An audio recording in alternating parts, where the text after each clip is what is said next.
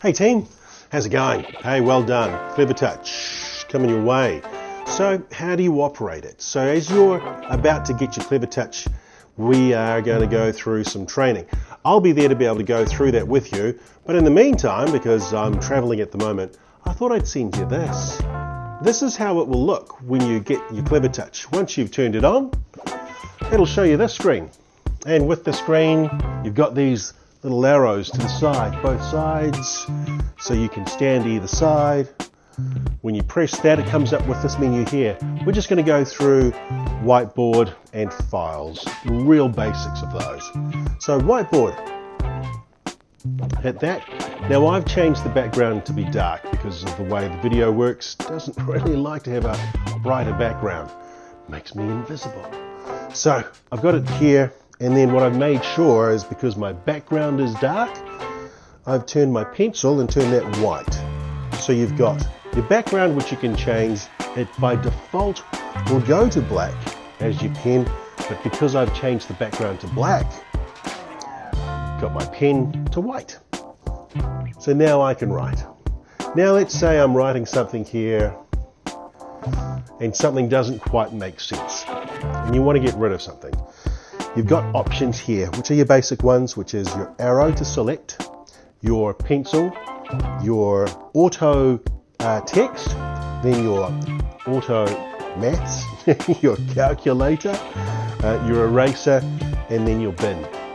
And then you've got shapes and your hand and the art for some painting.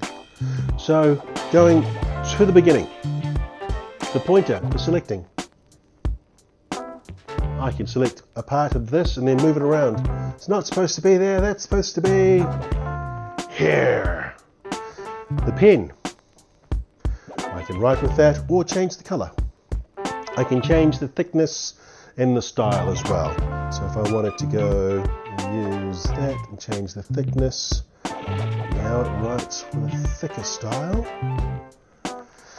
And now I want to go into auto text. So what I'll do, press auto text, Sandy, yes. So it will have a look at your writing and then give the best version of what it thinks you're trying to say. So it's not going to be 100% depending on how messy your writing is. Let's go to X plus Y, quickly do this. Right now, X plus Y, because I've got it on black background, I'll make sure that I've got it on white. So when I'm writing 5 plus 12 equals question mark, and this is what you'll see. 5 plus 12 equals question mark. Press the arrow again to make it stick. Now all I need to do is press the question mark, and there's your answer. So there's your calculator. You've got your auto text, your calculator, the eraser. Oh, don't need this bit here. I can circle this. Don't need to circle anything else, just that bit there. And it gets rid of it. Gets rid of it. Gone, Berger. The next part here is the bin. It's pretty self-explanatory. Press that, everything's gone. Whew. And then your shapes. Press it again. You've got your shapes options, your 3D, your 2D. The hand moves things. So let's say I've created something. Going back to the pen, I've got a lesson here. It has all sorts of different things hanging off it. And then I'm running out of space. So this is when I can use the hand.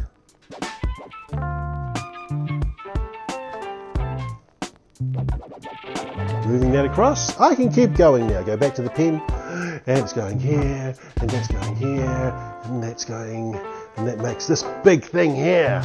And I might go, Now this is all part of a bigger picture. I can go back to the hand. Watch this. With 2 fingers. Now I can make this part of a bigger picture. Go back to the pencil. This here is all part of something else, which is a subset of something else, which is a subset of, and I can keep going. Press the hand. And you can keep going and keep going. There is a limit to how big it can get and also how small you can make things. So those are some basic functions of the whiteboard. Let's move to files. This one's going to be pretty easy. Now there is a floating pencil, which you can move around to wherever you are. The thing with this is this will take you home. It's like Dorothy's shoes. It will take you home. See this little house here? Home. And then when you get home, press the side here, whiteboard, we went into files. And I've got a USB stick in there, so now I can access my USB stick or internal storage or my cloud drive. But I've got a USB stick with some files in there. Now I just access those. Because I saved something on the USB stick that was a whiteboard file, I can now continue on with what I was teaching. Whoops, it was still on the hand. Go back to the pencil, and I can now continue on. And then once I've finished, I can save it to the USB stick. Go to the side here, those 3 bars. I can save. Now I can go to the USB stick. OK. And give it a name. Pop 1. Pop 1. Now it's saved. I can take the USB stick out and then carry on somewhere else and then keep going. So that's integrating the whiteboard and files. We'll go into more details of what else you can do very soon. But in the meantime, those are 2 good things to learn for now. Cheers.